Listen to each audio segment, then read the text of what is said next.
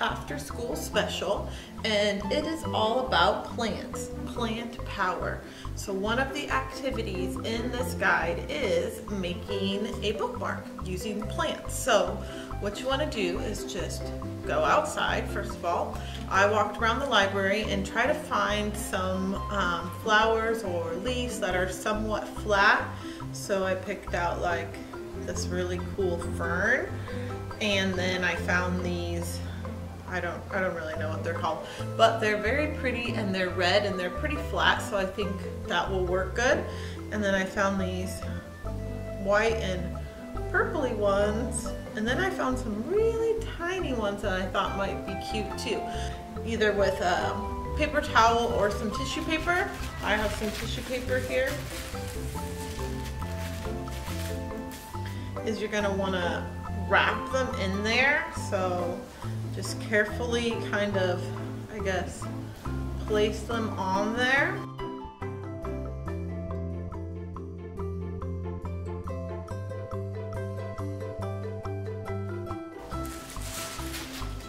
Cover them with another sheet of tissue paper, and then you need to put something very heavy on top of them.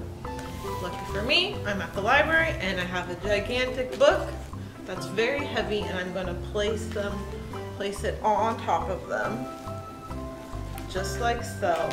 And I'm just going to let it sit there for like a day or something. Okay, now it is time for part 2. The flowers were sitting under the book for a few days actually. So now it's time for the big reveal here. And let me hold this up just a little. You can see that they are indeed flat, very flat. So now they will be able to work for the bookmark. The next step, you're going to need a pair of scissors and this clear adhesive paper, which you know, you could get at like a craft store or something like that.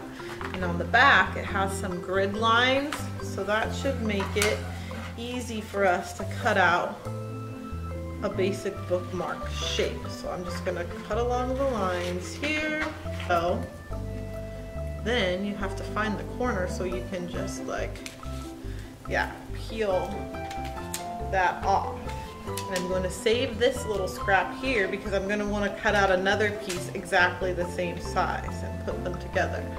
So for the first one, I'm going to do the flowers, and you can just have a little fun kind of placing them.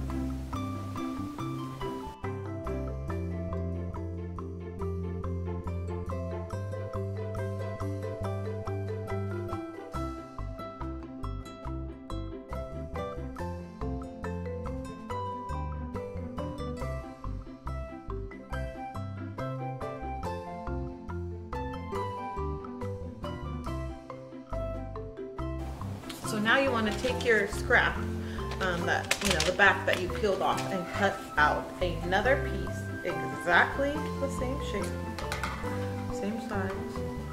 You could either trace around it, or I'm just gonna fold it down on this other piece while I cut it. Tracing around it would probably be a better idea though.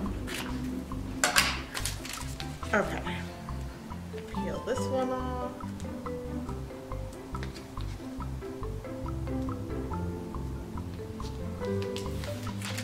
And then here's the tricky part, carefully placing it on here. You could use an extra pair of hands. A little bit of help might be good for this part.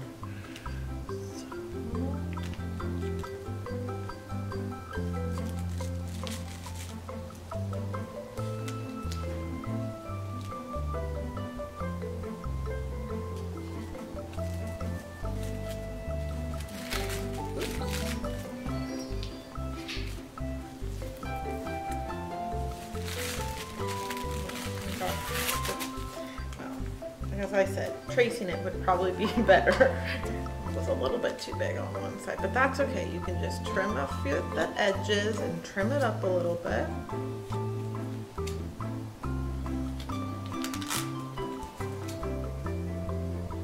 And if you have any bubbles, just kind of go over it and press it down. And then, as you can see, we have a cute little bookmark. Let's do one more, this one.